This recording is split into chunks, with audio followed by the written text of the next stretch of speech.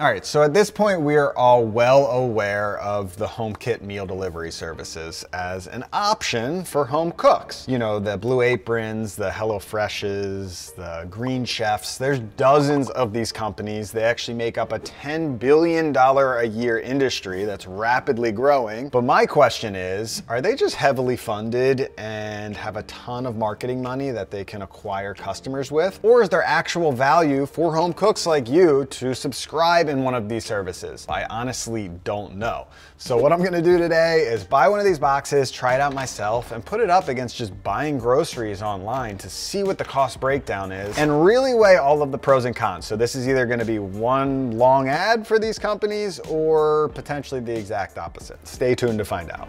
All right, so we have to order one of these meal kits. I'm gonna go with HelloFresh. That seems to be the most relevant one right now, whether that's because they have the most marketing money and they're just pumping it out right now, or they're actually doing really well. I don't know, but they're everywhere. So that's the winner today. So first we gotta choose a plan. I am just gonna do the old meat and veggies, the omnivore. I'm going with 2 people, just me and my wife. 2 recipes a week. So this is the minimum, this is the base. So that comes to $61, which seems like a lot.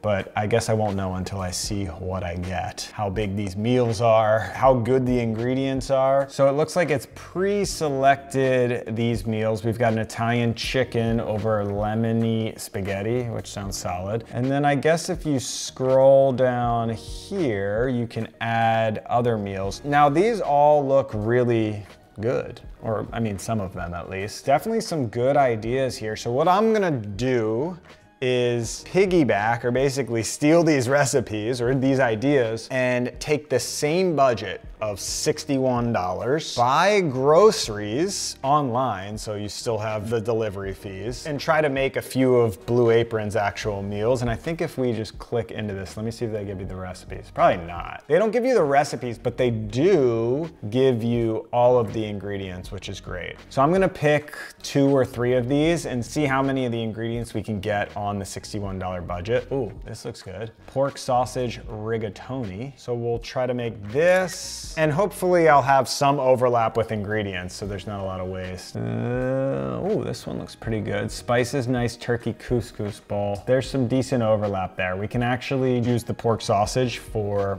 this as well instead of turkey. There's zucchini in both. So let's screenshot this bad boy. And I'm guessing that's all I can afford ingredient-wise. If I do have any extra budget, I'll just buy extra ingredients and try to make a meal with all of the leftover stuff. So now we're in the system on HelloFresh. Those meals should just come in a few days. I'm gonna head over to Fresh Direct, another free ad. This is a local delivery service in the New York area. And now all I have to do is look at these ingredient cards and start punching in some ingredients and see what my final cost is. All right, so I have most of the stuff in my cart here and it's coming to $49. There's gonna be a delivery fee as well, 58 bucks. So this is just a little bit cheaper. Now, there are a few things that I couldn't get that would have just jacked the price up a lot. So the things I'm missing for these 2 meals are za'atar spice mix, a Turkish spice blend, sliced almonds. I wasn't gonna get a whole thing of almonds for like 10 bucks, and chili flakes. Now I already have all of those in my pantry, and I'll say adding those up in very small amounts to make these recipes work will equal out to an extra $3, which will bring us up to an even price to the HelloFresh. All right.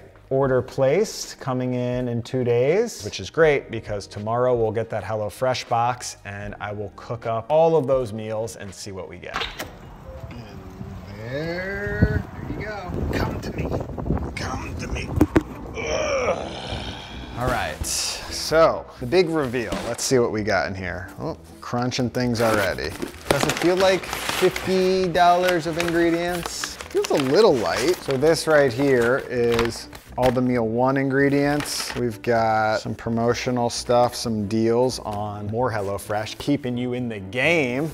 Then we have our meat. We have a little packet of chicken and ground beef. And I guess that is one nice element, that you have these single servings. Some people maybe get overwhelmed by like a big old packet of chicken breasts or bored. So they're able to obviously portion things off. Second meal ingredients. What's this? Oh, wow, that's a super small little packet of beef stock. What the hell is this? Oh, sour cream, that's cool. Garlic powder. So that's where they have me beat. In this case, obviously being able to have individual portions of these ingredients. And then finally we have some what looks like pretty easy ingredient and recipe breakdowns. Looks simple enough for a pro home cook. So first up was the mashed potato meatloaf and Brussels sprouts, which feels as American as you can get, not necessarily a meal that I'm normally cooking. So let's see what happens. First, I sliced up the potatoes, got them boiling, and then I sliced half of the shallot and diced the other half. Then I cut my Brussels sprouts in half and started working on the meatloaf, which was basically just adding in a few packets of seasoning and the breadcrumbs. All right, just a quick little, I would say halfway update. We've got our potatoes boiling for these mashed potatoes. Oven is preheating for the meatloaf and the Brussels sprouts. Brussels cut, meatloaf mixture all in there. What I've learned so far is I am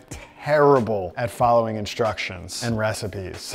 Like, it all makes sense why when I make an IKEA cabinet or something, I end up f***ing up at least one element and then I gotta go back and do it again. I just like, the fine print really going line by line, it is slowing me down by so much. I just don't think I'm built for recipes, which makes sense why I'm always pushing no recipes on Pro Home Cooks. But outside of my own personal issues, the recipe is solid. They're using certain ingredients in different elements of the dish, which I think is beneficial and very creative. So far, so good. I oiled up my pan, formed 2 meatloafs, and added the Brussels sprouts to the other side. And I appreciate the efficiency of this recipe with 2 things on one pan, roasting at the same time. Then I picked some thyme leaves, chopped that all up, got that sauteing with some shallot, added in a little bit of water with this beef concentrate packet, and then just cooked that down a little bit. So this was a pretty interesting recipe for mashed potatoes. Now I'm going in with one of these sour creams, boom, boom, boom. And that's pretty much my base right there. So really nice recipe to flavor bomb these mashed potatoes.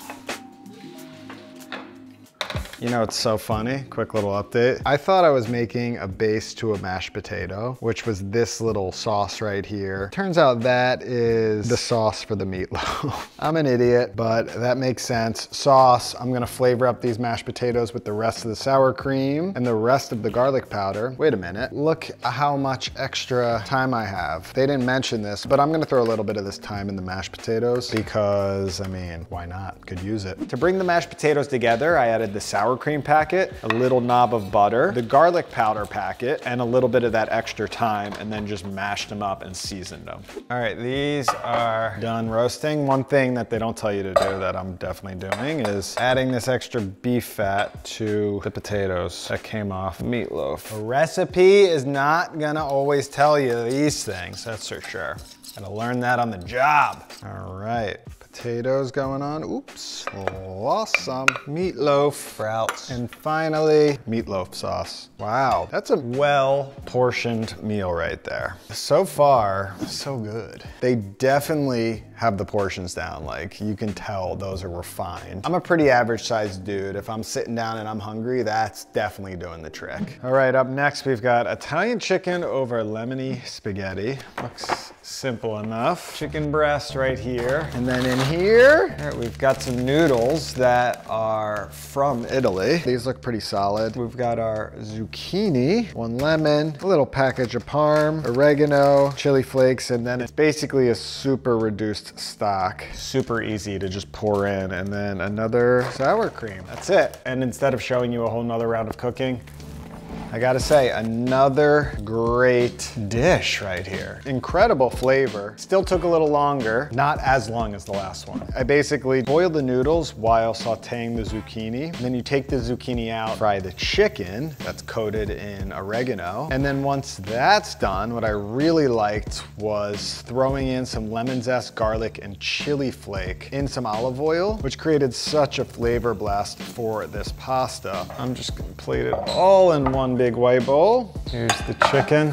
Perfectly cooked, I will say. Wow, HelloFresh delivers again. So I'll be bringing this home for dinner. That's why I'm not sampling it right now. But I've been tasting the noodles, and again, it tastes great. Honestly, a little outside of what I would make. I will say I'm a bit inspired. Whatever team is developing these recipes at HelloFresh, give them a raise. They're doing a good job. Really good layer building of flavor and good utilization of ingredients in different forms throughout the recipe. So good shit there. And before we move on to the grocery haul, I want to mention that anything you see in this video, this bowl right here by Hanselman, this beautiful non-stick pot by Smeg, and all of these knives right here, which are various brands that I love, can all be found at prohomecooks.com. We teamed up with my absolute favorite brands in the kitchen game to give you a curated experience to find everything you need to become a true pro home cook. So check out prohomecooks.com for your next kitchen purchase. Anything you buy there, of course, supports the channel,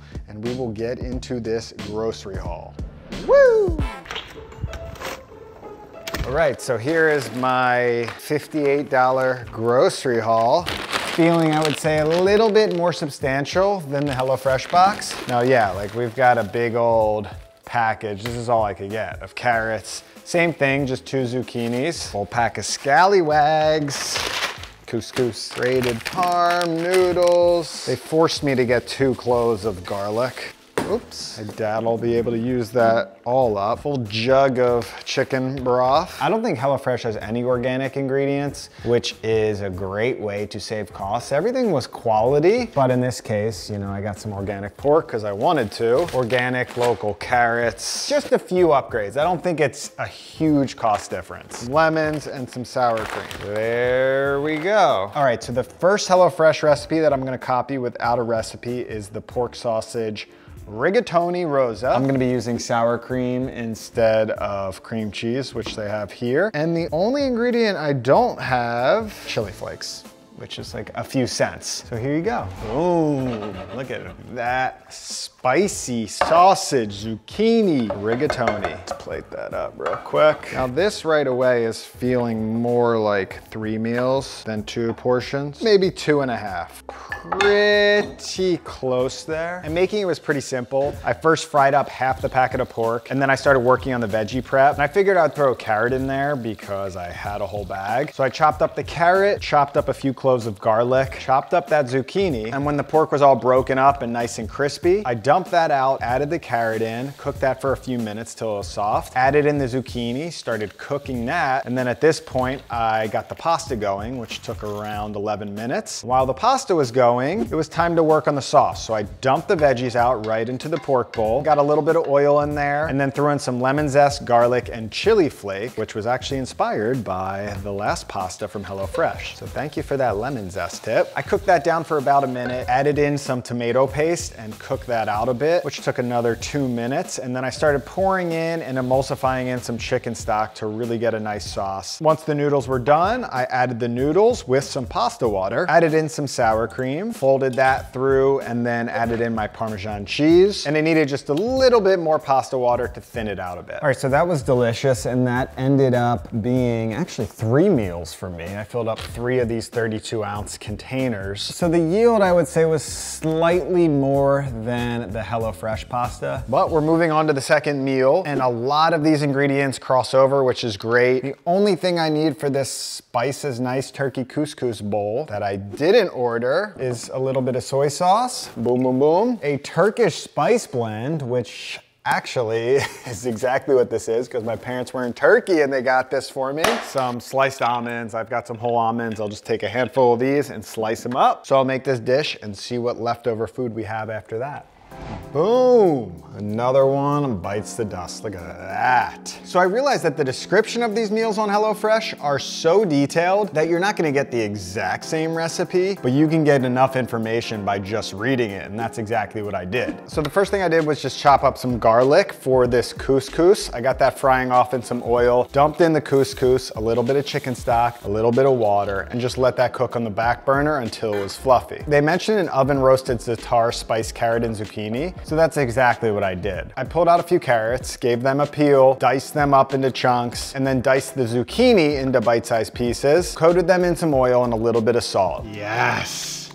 Look what I found. This has been sitting in my pantry since I moved into the studio for about a year. Now we get into it. Now that's your za'atar spiced veggies. I threw those in the oven for about 20 minutes at 450 degrees Fahrenheit. And this was quick cooking couscous, so it was already done. So I just turned the heat off and let that warm until everything else was finished. And then I started working on what they're calling a savory soy sauce and Tunisian spiced turkey. In this case, I'm using the pork. So I started frying that up in some oil until it started to brown. And then I added that Turkish spice blend with a little bit of soy sauce and just cooked that down for a few minutes until this pork was looking beautiful. And they mentioned a creamy garlic lemon sauce, which I can pretty much guarantee gets mixed up in a bowl. But I figured I would just take advantage of this flavor in the pan. So what I did was I added a little bit of oil, some garlic, and instead of doing fresh almonds on top like it suggested, I just threw up some sliced almonds right in the pan to toast up and brown. And then I hit it with some sour cream, a little bit of lemon juice, and seasoned it up and cooked it for about a minute until I had a perfect little creamy, zesty, garlicky sauce. All right, let's plate it up. Couscous, roasted za'atar veggies. Got our spiced pork. Wow, I love this dish. And our sour cream, lemon, almond,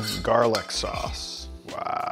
Finally, some scallions. Holy hell. Thank you for the inspiration, HelloFresh. We are now equal with HelloFresh. 4 meals versus 4 meals, but we have a lot of extra ingredients. I don't know why I'm saying we. Half bag of couscous, all of this goodness in here. There is definitely a meal that I can make. 2 meals, hopefully.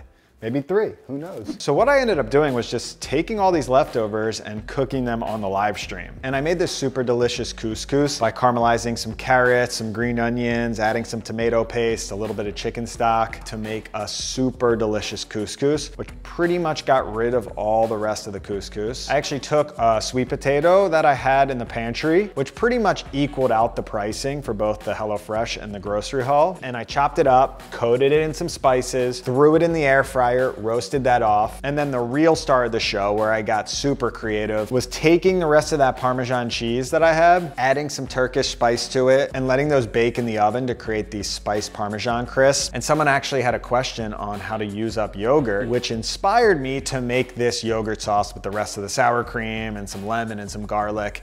And this dish came together so good. The Parmesan crisp really elevated the sweet potato so it could hold up as a vegetarian dish on its own, bringing us up to a grand total of 6 meals for the grocery haul to 4 meals from HelloFresh for pretty much the exact same price. So if you are a beginner or you're busy and you don't want to think about anything, these boxes can clearly be a great option in the kitchen. But if you are feeling the desire to start breaking free of recipes and really coming up with things on your own, I created this ultimate veggie PDF right here to help you on that journey, just as a little aid. So click this, it's a free download, and I will see you in the next video.